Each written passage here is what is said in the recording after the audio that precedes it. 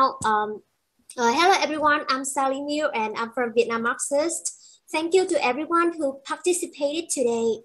We have a very special guest, that is Professor Marcello Musto. Thank you so much for accepting my invitations and coming here to interact with Marxists in Vietnam and other countries. Even though you have some problem accessing to the Zoom, I'm so sorry about that. Currently the meeting will be live on the Mana Manchi Postacam channel by Ferraya. Thank you, Ferraya. And I want to note that everyone will be mute during the meetings and questions will be asked through the chat box. So now I will leave the stage to our main host presenter, Hugh. Hugh, let's begin. Thank you, Vian. And once more, I would like to extend my welcome to all the international audience who are currently attending this meeting. Thank you so much for the attendance. It means a lot to us, especially for such a small group as ours. So as always, I will begin with a very, very brief introduction of Professor Marcello Musto and his works. So Marcello Musto is a professor of sociological theory at York University in Toronto and is known globally for his studies on Karl Marx and Marxisms. His publications include 4 single-authored books, 11 edited volumes, and 50 journal articles and book chapters. His work has been translated worldwide in 25 languages, and his writings have appeared in dozens of referred publications from many disciplines. And we currently hope that one of his books will be translated in Vietnamese in the future. Over the years, Professor Musto has presented his ideas at over 130 academic events in more than 20 countries and has built an international intellectual network for research, partnership, and public engagement. He is the founding director of the Laboratory for Alternative Theories at York University and the editor of the book series Marx, Engels, Marxisms, and Critics and Alternatives to Capitalism. Musto also contributes regularly to the several daily and online newspapers. His writings focus on socialism, progressive social movements, and left-wing political parties. Now I will leave, and now the floor is yours, Professor. Thank you very much. Thanks. And once again, sorry for this little delay. I'm sorry. I'm happy that we were able to fix it. So I wanted to thank all of you for this opportunity to have this, let's say, informal discussion today.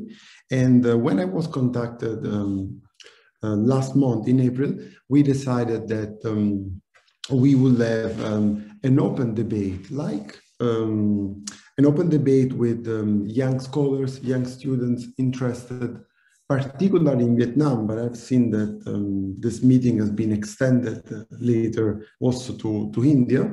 Young scholars who are interested in Marx and reading Marx. And just a few months ago, in December, at the end of last year, I've met online Sally Miu and other colleagues in Vietnam, and now we are working on a special journal after we had a big international conference that was focused on social science in general, but there was also a relevant part on Marx and Marxism, and we have been debating in particular the contribution of Marx to anthropological studies.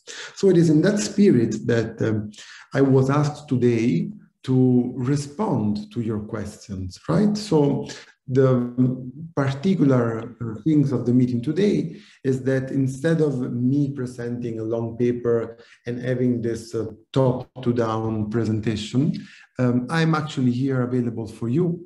And I would be very happy to meet a young generation of students who are interested in learning about Marx and reading Marx, and then perhaps also contributing in the future with scholarship. So I would like to add to this just a sort of short biographical information about me, because you have been very kind and you presented me with, I don't know, the titles of my books, of the series that I direct, etc. But a couple of decades ago, I was just a young student like you, and I was interested in Marx. So how I started, I was interested in politics, I was interested in in this world that is not working at all, that is full of problems. And the last couple of years have demonstrated this from many points of view, from the pandemic to the war now. And Marx has been the author, Marx has been the philosopher, the revolutionary that provided the most interesting keys for me to understand society. So this is how I started to read Marx, how I started to approach Marxism, not because I was aiming to become an academic. That is something very important, and perhaps we will also discuss the sort of academic side of scholarship, the scientific side of scholarship, but the political implication of this, right? So the importance of, being an activist, a young student, like Marx himself was. We should not forget this, that Marx was not born like a genius or like a man who was, aware of all the critique of political economy, all the information about, I don't know, Europe or other societies around the world. So Marx at the beginning was just a very brilliant student, but a student like you, a student like us.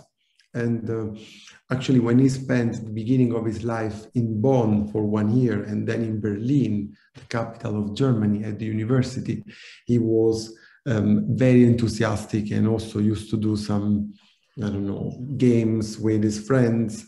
And it was his father who moved him from Bonn to Berlin because he wanted to make sure that the young Karl was going to study and was not going to be too much a young rebel without working and studying too much. So it is in this spirit that I wanted to communicate to you that you don't have to be scared when you approach such a big author like Karl Marx or such a big topic like Marxism, in particular in your country where Marxism is the sort of state ideology with many difficulties, with many contradictions, etc. And if I can end this introduction, this presentation, I would like to tell you that it was also my case when I moved to Berlin, when I started my PhD. And I used to enter in these big libraries, and sometimes there were entire rooms of books dedicated to Marx, only to Marx. Marx is much, much more. So the question that you always ask to yourself is, what can I bring more to this discipline, to this idea, to this theory? And it is actually possible to do it. And in my case, I was trying to work, to study very hard. And then I was among the many other people who, in the last 10 years in particular, if not a little bit more, if we count the economic crisis of 2008 and the return to Marx, among the scholars who created this sort of Marx revival, as I like to call it sometimes. So this new approximations to study of Karl Marx that is becoming so important and so relevant in several countries around the world. So my introduction is very simple, is this one, but I would be very happy to exchange questions, a conversation with you. And if I'm not wrong, my host, Sally, told me that there will be some questions and somebody will ask me questions. So I'm very happy and I am at your disposal, of course. Yes, that's right. Hugh will do that. Hugh, can you ask him about the questions that we have prepared? Okay, thank you. Yeah. Okay, so Professor, I have provide you with a very extensive list of questions. And now I will begin with the very first. Okay, so we'll start off with a question from one of our aspiring academics. How can one become a Marxist scholar? Do you have any lessons, advice for people who want to begin to study and research Marxism in a more serious way? Thanks. Well, this first question seems connected to the introduction that I was doing, right? Because how to become a scholar of Marx, how to contribute to this big discipline that is Marx research, Marxist studies, huge, right? So it is very close to what I was trying to mention at the beginning. I would say that the most important thing at the beginning is to read Marx.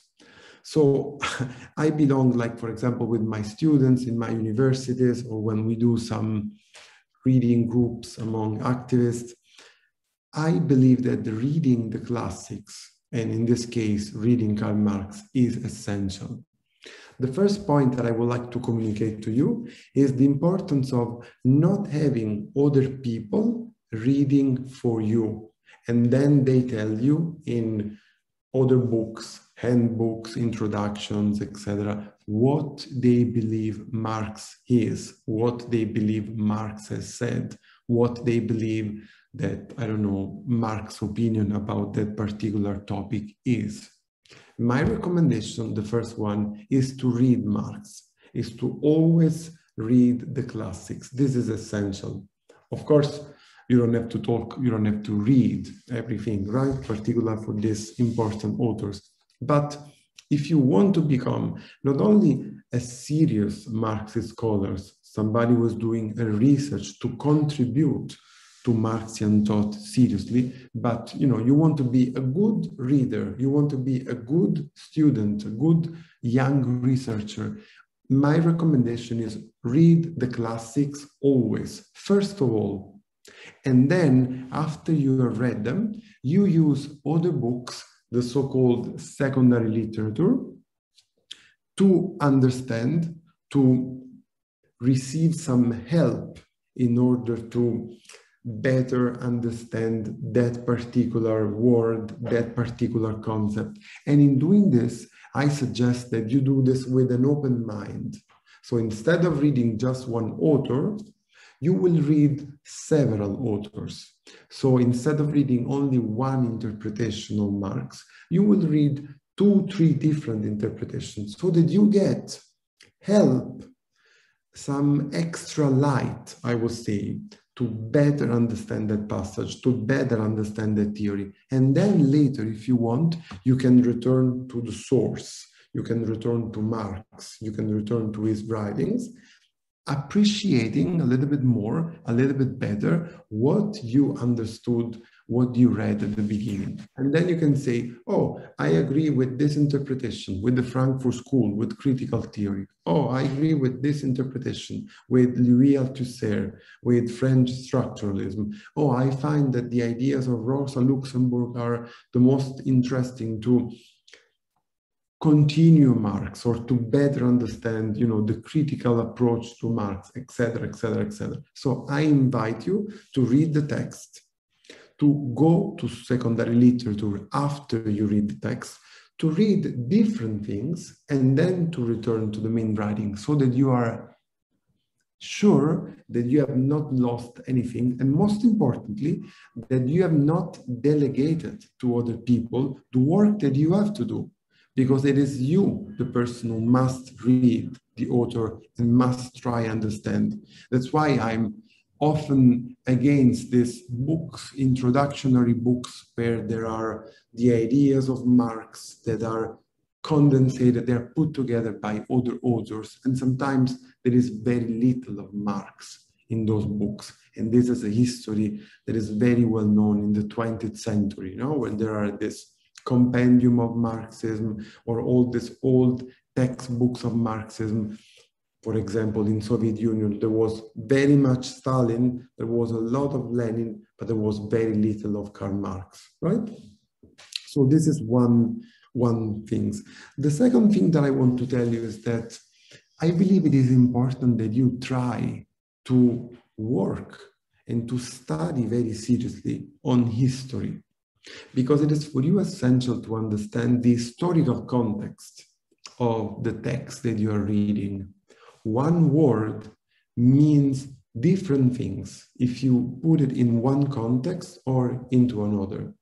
If you read the word democracy in the classics of, Greek philosophy, democracy means one concept. But if you read democracy in 1848, after French Revolution, etc., it means something completely different. In the first case, it means that only a part of society is free, but there is slavery, because there was slavery in Athens.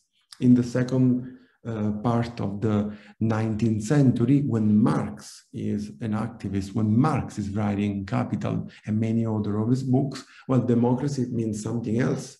It means that the working class, the proletariat, is not satisfied, or the more political rights that the bourgeoisie provided, that the bourgeoisie were able to get after the French Revolution against the aristocracy.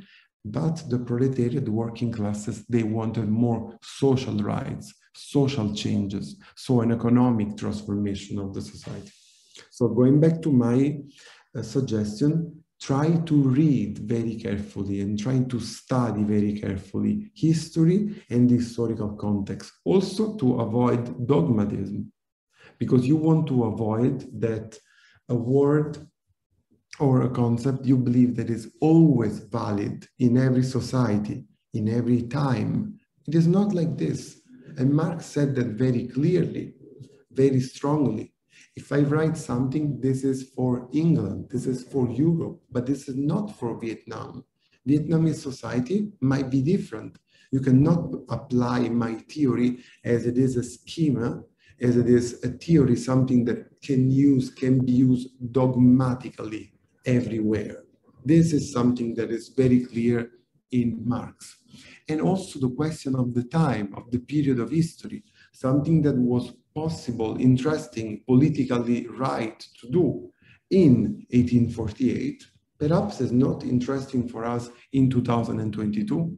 Marx did this and wrote about this several times in his life. So history is very important. And if I can end with another suggestion, I will just focus on three. I will invite you, and I'm particularly glad to be in touch with you and to be your guest today. I will invite you to study languages. To study languages is one essential task for an intellectual, for an organic intellectual, like Gramsci used to say. So somebody that is not only reading books for herself, for himself, but reading books in order to be connected with a political dimension, with the collectivity, the political party, the social movement, the trade unions, whatever it is. Languages are important, and Marx and Engels knew that very well. Marx used to read, write, and in many cases also speak 8 languages. And Engels was much better than Marx. He could read and in some cases write very well 12 languages. So I invite you to study languages very carefully and to become fluent with English, with French. If you want to become, as this first question is asking, serious Marx scholars, at some point you will also have to do a little bit of German. So this is something very important, and this is also something wonderful, like a little treasure that you will have in your life, for your life, because learning a language will open a new world for you. So this is my third recommendation, and I stop here, otherwise this is taking too much time. Fantastic. Thank you, Professor. And I think your view on reading Marx is, I think, as a teacher myself, I think it's very relevant and very similar to the learning of everything, really. You have to put in the effort. You don't rely on other people's efforts. You have to put in the work, and then new ideas and new interpretations will flow from it. However, I think this endeavor is also quite difficult because Marx's texts were known for many people, for being extremely difficult and dry to read. So this is related to the next question. So in your opinion, what do you think are the necessary or mandatory classics that all Marxists should read, as you implied earlier in your speech? What are the absolute essentials that people should read?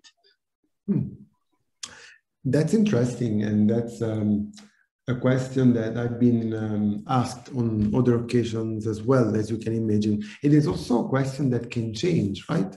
Because, I don't know, some people will have suggest to read many books of Marx, but not the newspaper articles written by Karl Marx. I will go back to this in a minute.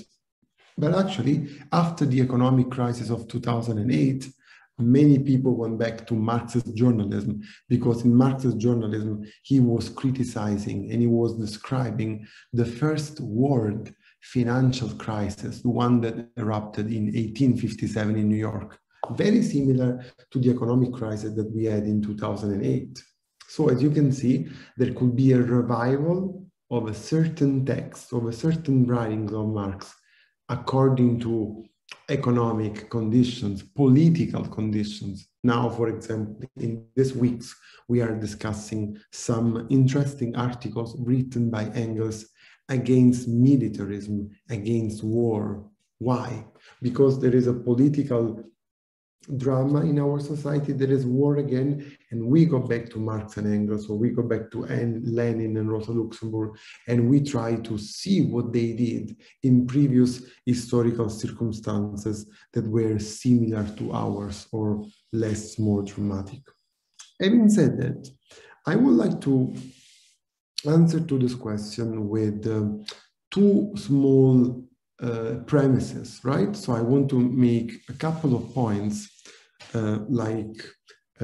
before answering the question. The first point that I want to make, there is a distinction in the production of Marx, in the intellectual production of Marx, between published books and unpublished manuscripts. That's very interesting. So Marx has written several books. Marx has written many articles, newspapers articles, as I told you. He was a journalist for almost 2 decades. And between 1851 and 1862, he was one of the most important correspondents from Europe of the most sold American newspaper, the New York Daily Tribune. So Marx is writing hundreds of articles in this period. He used to write more than 500 articles, many with the help of Engels, but that's another story. So I said published and unpublished. Why? Because despite the fact that Marx published many books, the Communist Manifesto, the 18 Brumaire of Louis Bonaparte, the Civil War in France, Capital Volume 1, the documents about the First International, and many other less known books like The Holy Family, Misery of Philosophy, Herr Vogt, and other things, and then journalism, etc. Well, Marx has written even more, and the majority of the things that he wrote were not published by Marx himself, were published after his death, were published by Engels, were published by Kautsky, were published by Bernstein, were published by Ryazanov, were published by the editors in Moscow and in Berlin of his collected works, are published today by the Mega, the second Mega, the Marx Engels Gesamtausgabe, the critical historical edition of Marx and Engels that is publishing the notebooks written by Marx, unknown until a few decades ago, a couple of decades ago. So I'm trying to tell you this, that Marx has written so much, that Marx has conducted so much research in so many different fields, that a part of the work that he has done was published by himself. Which part? The part that he felt completely sure about what he wrote. The part that he believed that he had made enough research to publish the book. But there were many other topics that Marx also researched very carefully, but Marx didn't feel that he had completed his studies. And therefore, he waited. And then in the end, he was not able to publish this, like Capital Volume 2 and 3, as you all may know. The other things is that Marx wrote many times manuscripts for himself, not only to publish, but manuscripts for himself, like you do when you have to prepare a paper when you have to make a presentation and you write some notes that you will need later to expand, to change, to improve. These are also unpublished by Marx. There are many of them, including one of the most famous texts and most read texts of Marx, the Economic Philosophical Manuscript of 1844. Some of these things were not written by Marx with the idea of, I will publish this. And we read this like this is a book written by Marx, but actually it is an unpublished manuscript that Marx used to do sometimes also for self-clarification, to better understand what he was studying. So the complicated thing is that sometimes the unpublished manuscripts of Marx are more known than the books that he published. I mentioned this to you. Marx published The Holy Family, the first book that he published with Engels in 1845. Very, very few people have read this.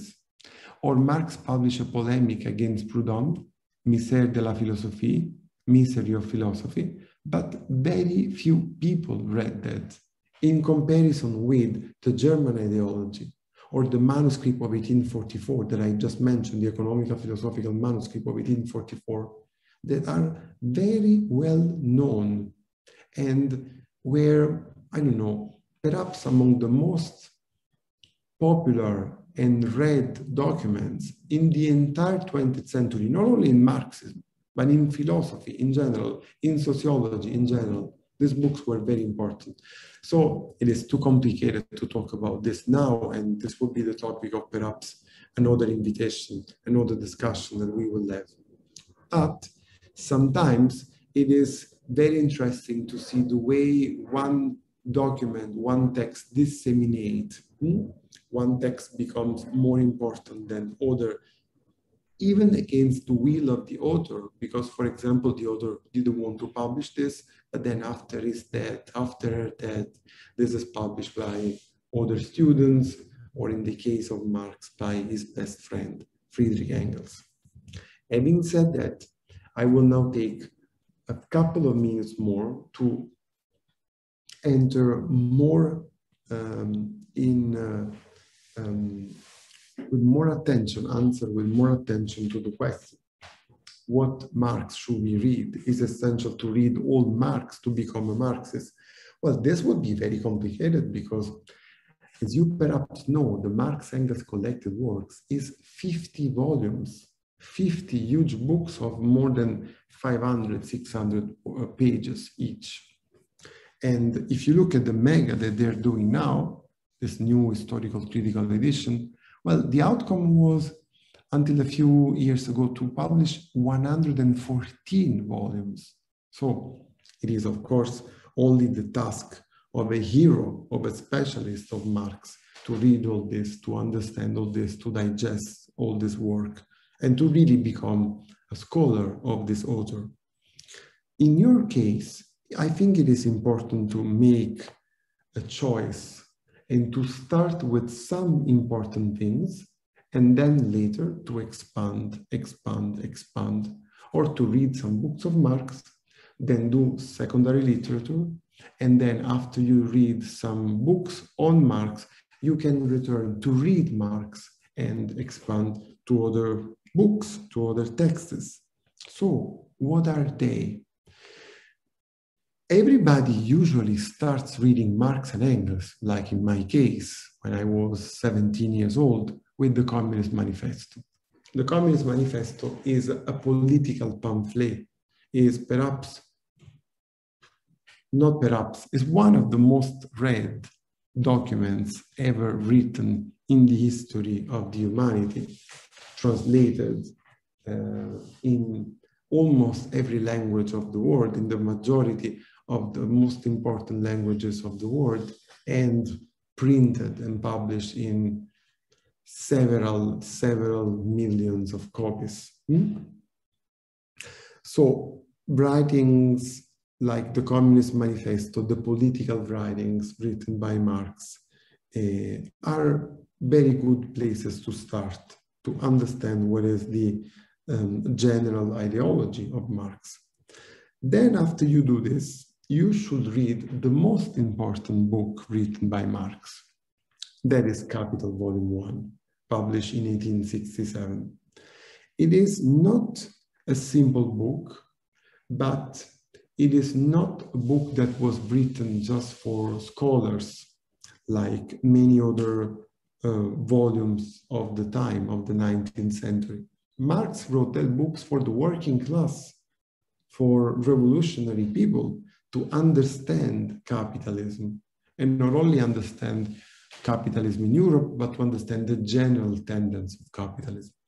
So if you skip some very difficult parts or chapters, like sometimes it has been said, particularly the first 3 chapters, there is a lot of history that you can use in order to understand in which context Capital was written. You remember I responded to the first question by mentioning the importance of historical context. And there are essential chapters like the one on surplus value, just to make one example, that are some of the most relevant topics written by Marx, some of the most relevant concepts developed by Marx. So you need a guide, you need a selection, but Capital is of course something that you want to read. And then you can also read some historical or philosophical documents written by Marx. Some in relation to, I don't know, political events of his maturity, like for example, the Civil War in France, the description of the Paris Commune, 1871, or for example, the analysis of France after 1848. Marx has written about this. Or even more, the articles that Marx wrote on India, on Asia, for the New York Tribune, there are many interesting things. Or the philosophical writings, the most important one, the most beautiful one, is the one written by Marx when he was very young, only 26 years old, the manuscript written in Paris on philosophy and economics, when Marx is putting together the critique of Hegel and the critique to the classics of political economy, Smith, Ricardo. This is very interesting. So I will start from this, politics, economics, history, philosophy, and then I will return to Marx to go more in depth and to expand what you have read in the first round now after good introductions to Marx, including intellectual biographies of Marx, because you have to know who is Marx, what kind of person he was, what difficulties he had when he was working and writing his books. Thank you. Fantastic. Thank you, Professor. Okay, since almost all of the remaining questions are quite long, so I'll be picking and choosing some of the shorter ones because we really don't have enough sufficient time left. Okay, so one question came from Nick Chen. So the question is something that I think a lot of people have been asking themselves, and I think a lot of Marxists could not answer really. So it's as follows: what is an easy or short definition of Marxism that one can share with non-Marxists or those who have been hostile to Marxism that will not scare them away or provoke them? That's interesting. Well, I will say that this question could be complicated for some people, but for me it is not. I have a very clear definition of what Marxism is in my mind, and it has always been like this. Marxism, the theories of Karl Marx, the ideas of Karl Marx, are theories that should help society, human society, to move forward emancipation. Marxism is a theory of emancipation. I know that Marxism has been associated in the 20th century several times with oppressive political regimes. And unfortunately, right-wing ideologies liberalism, neoliberalism, right-wing parties have at the moment won the ideological battle about this important question, the question of freedom, the question of liberty, because they represent liberal freedom, their ideology, capitalist society, like the society of freedom, the society where people are liberated, they are free. But we know that this is something that is at least very, very contradictory. There is something that belongs only to a small part of humanity, what Marx used to call the bourgeoisie, the owners of the means of production. But the other people are not free. They have to sell their living labor in wage labor, in this society with wage labor. So how do I define Marxism? I define the ideas of Marx, the things that Marx himself really wrote, and the ideas that Marx had, the revolutionary struggle that he did also when he was a political activist, like emancipation. We have to use Marx's ideas to emancipate society, to expand the freedom of human beings, to expand the liberty of human beings, to liberate times of our daily life, of our life, from work into joy, into freedom, into enjoyment, culture, happiness. And this is something that is, of course, not starting with Marx, but it's something that already existed, just to stay within our tradition in early socialists, people like Saint-Simon, or even more than Saint-Simon, Charles Fourier in France, Robert Owen in England, and many, many others. So I think that we have to make a distinction, and this is an important task of our generation, with the political ideology and the political experiences that sometimes were disastrous in the 20th century, associated with Marx, with other political experiences of labor movement, of socialism, of communism, of Marxism, that were extremely relevant and important in the 19th century and in the 20th century in order to help people to emancipate, to liberate themselves from capitalism. And there is a lot of this. And there is a very important tradition, a significant tradition from this point of view.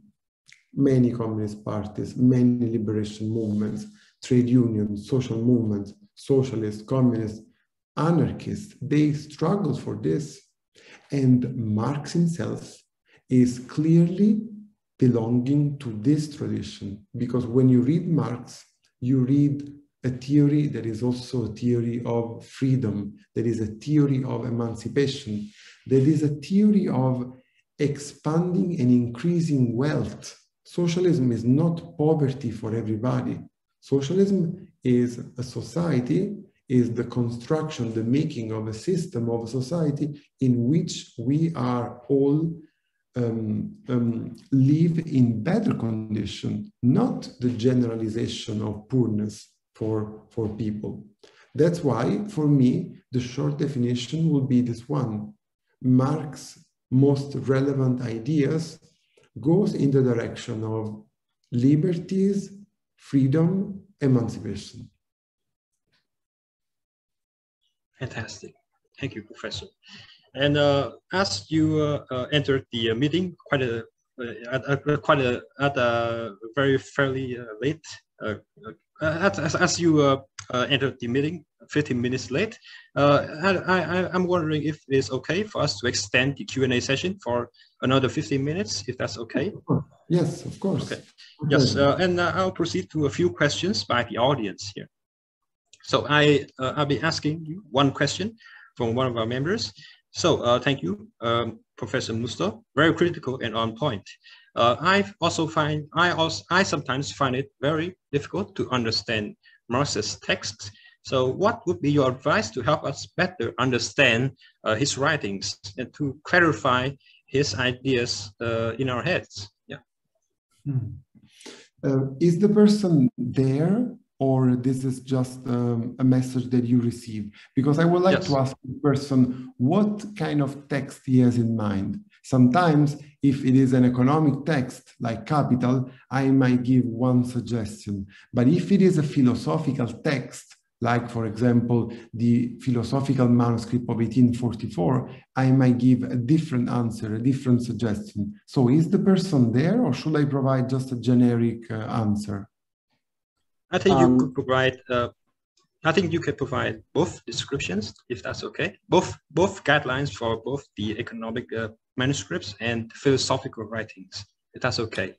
Yeah. So Marx was a very brilliant mind, and he used to live in a society, Germany of 1840s, and a very important university. Hegel was professor at his university. Hegel died in 1831, and Marx arrived there a decade after. And beside this, Marx has been reading, studying, working 12 hours per day for his entire life. So you don't have to be frustrated, as I told you at the beginning, when you don't understand something, particularly for those of you who still lack the understanding of Marxian terminology. And I don't know if this is a question coming from a student who is reading in Vietnamese, translated from Russia, from Chinese, etc. So it is important to read Marx, and perhaps Sally and I can do one of the next translation of my articles could be something about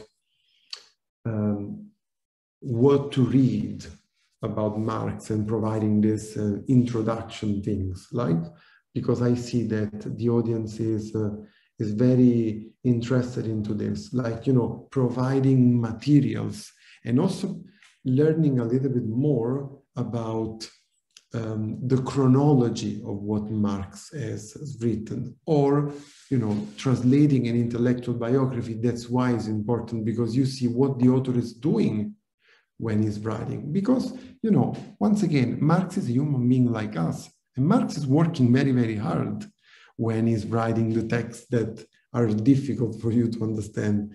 Also, Marx is doing his homework in studying philosophy, sometimes understanding very complicated authors like, I don't know, Hegel, for example, right? So try to read the accessible parts of Marx. And after you have read this directly, you can take some introductions to Marx or some anthologies to Marx. For example, the most important political adventure of Karl Marx, experience of Karl Marx, has been the International Working Men Association. That was the first international association, organization of the working class. That's why it is called the First International. And it was something that exists between 1864 and 1872. Now, how is it possible for even very brilliant students to read and understand all the documents of this organization? Very difficult. We're talking about thousands and thousands of pages. So what I've done in 2014 has been to edit an anthology. This is available on my website, and there are many books of mine that are freely available on my website. I'm sure that Sally will share this information with you. You can just download it. It is called Workers Unite. This is an anthology of the most important and relevant documents of the First International, so that you don't have to read thousands of pages, but you can just take an anthology that is a guide to the most important parts. Another example, last year, I edited a collection on the alienation. Alienation is a very complicated concept of Marx. And in Marxism, there is alienation, reification, fetishism, commodity fetishism, and many, many other complicated things. So You cannot read the entire 50 volumes of Marx and Engels and understand what alienation is. But what you can do is to get an anthology like mine, where there are 40, 50 pages of introduction, the history of this concept, where this concept is coming from, who used this concept after Marx, how people changed the meaning of alienation after Marx. And then you read 100 pages, the most important texts, the most important documents, the most important definition that Marx gave to alienation, how they changed, how they evolved. So these are concrete assistance that you will receive when you have difficulties reading Marx. Please don't forget, not because I'm suggesting that you do not read Marx and read an interpretation, a book of a Marxist instead of reading Marx. No, but starting with Marx, starting with the easy parts of Marx, and then later using introductions or secondary literature to read better the most difficult things. You will make it and you will enjoy this and you will be more satisfied because you will say to yourself, I have read Adam Smith, I have read Max Weber, I have read Karl Marx. So you will engage directly with these very important authors of the humanity. Wonderful. Thank you, Professor. Now I will be taking one question from our international audience. I'll be taking, okay, so that question would be, this is Mr. Viraya from India. The varied series you are editor titled Marx, Engels, and Marxisms. Marxism is only a political philosophy developed by Marx and Engels, but you titled your series as Marxisms with plurals. So what do you mean by that? That's a very interesting question, and I actually am very grateful to Verayan to ask this and to call the attention of the audience of this point. There has been perhaps a sort of an endless debate in the 20th century about the question of Marxism. And this is a debate that was not only epistemological, not only theoretical, but also, and perhaps even most importantly, a political debate. So let's suppose that Marx is dead, and we used to know Marx, and our names are Karl Kautsky, Edward Bernstein, Wilhelm Liebknecht, etc. Or a generation after, people who never met Marx and Engels, like Kautsky, Bernstein, etc., but they read their texts and they belonged to the Communist Party, etc. These people argued that they were the only people who understood Marx, and their theories, their ideas were the natural continuation of Marx's ideas. And most importantly, the things they used to do in politics, the political choices that they used to do were the things that Marx would have done if had he been alive. From this point of view, there is a tradition of, sometimes also, we have to say, very dogmatic Marxism, in which people said Lenin is the continuation of Marx. Marxism, Leninism, this is the only possible Marxism. Or under Stalin, right? Stalin used to say, this is Marx, this is Engels, this is Lenin, this is my thought, and this is the Institute for Marx, Engels, Lenin, Stalin. So it ended to be something very dogmatic, and it ended to be something that in some cases looked like a religion. The idea that there is a scientific thought and, the party or that political leader or that philosopher is like the proprietor, the owner of the idea. So when I decided to use Marxism in plural, what I wanted to do, what did I want to do? I wanted to try to do the following things.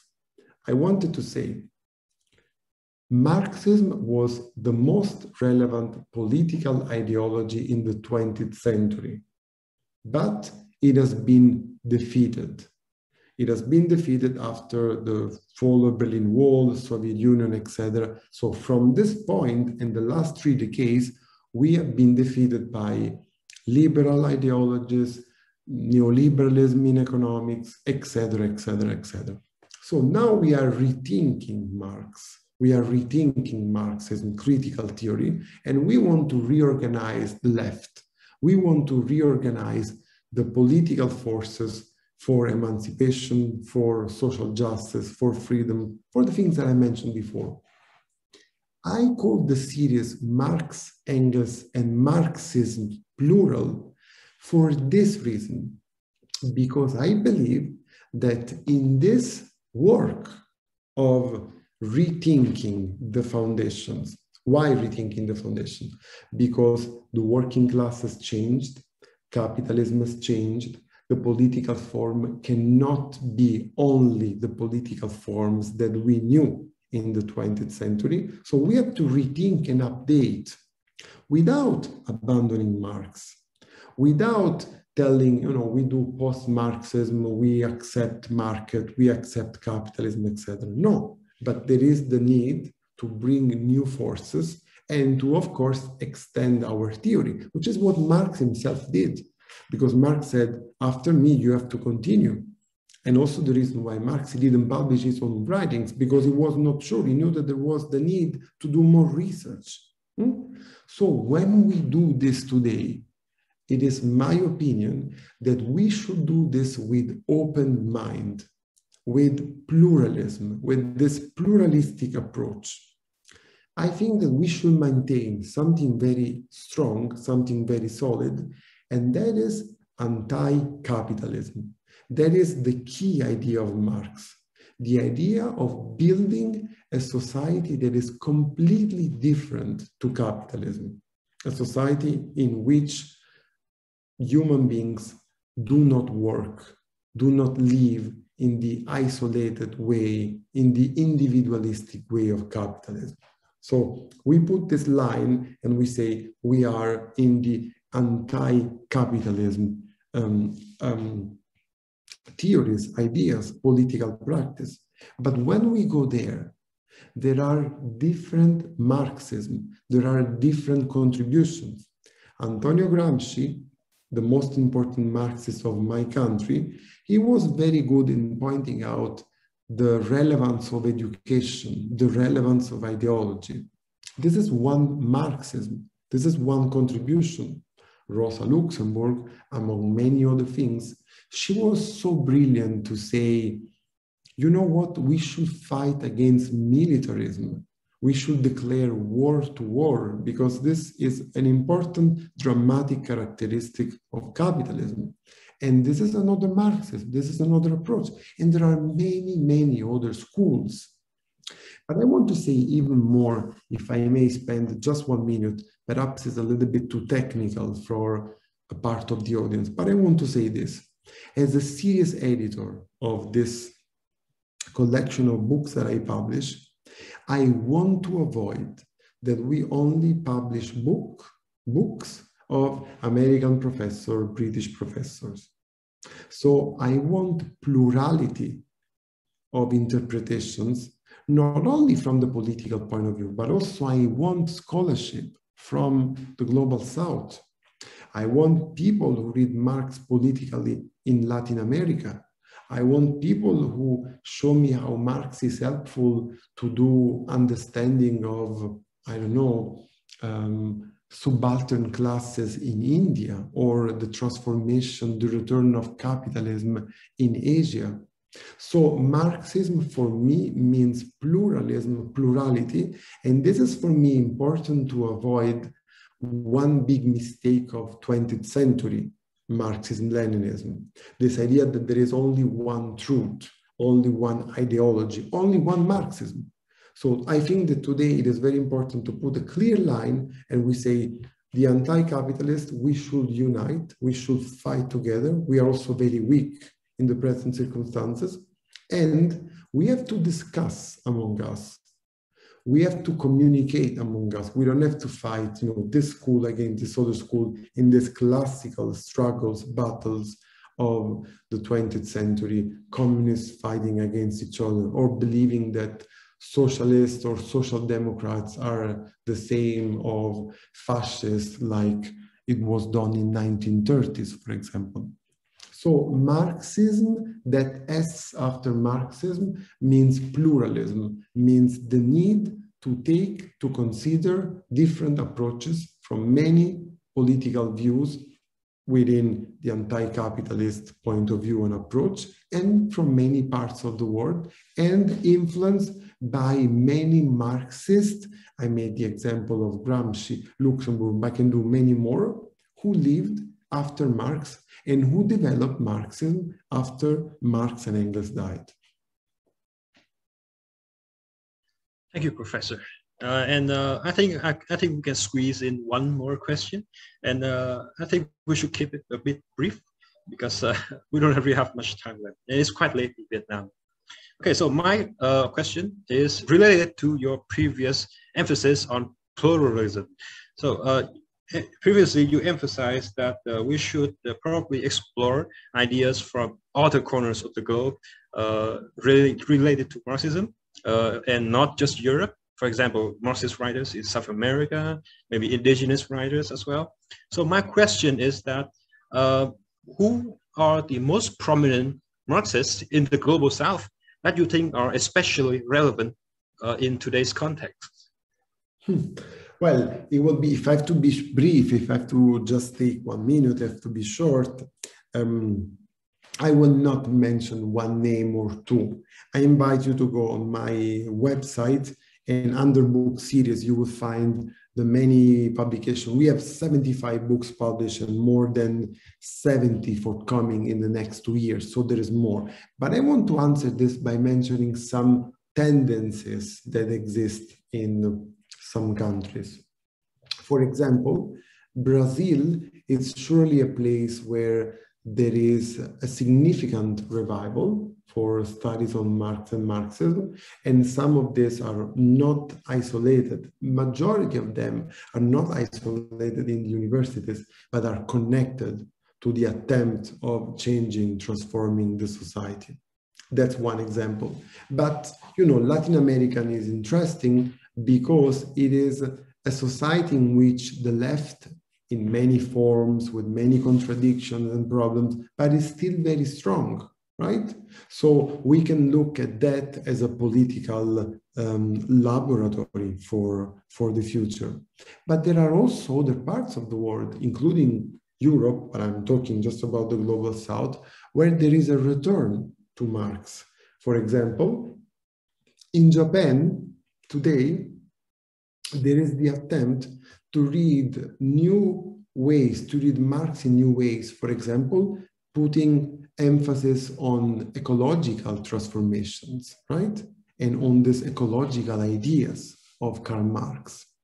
So that's nice, that's good, because in South Korea, in Japan, etc., we see that there are scholars who are trying to return to Marx, but not with the classic thematics, topics that we know, class struggle, etc., without abandoning them, but also opening to new things. And I also want to say that it was Marx himself that at the end of his life, he went to Global South, not physically or just a little bit, because he made a trip to Algeria and he spent a couple of months in Algeria, but because the Global South became the main focus of Marx's analysis at the end of his life.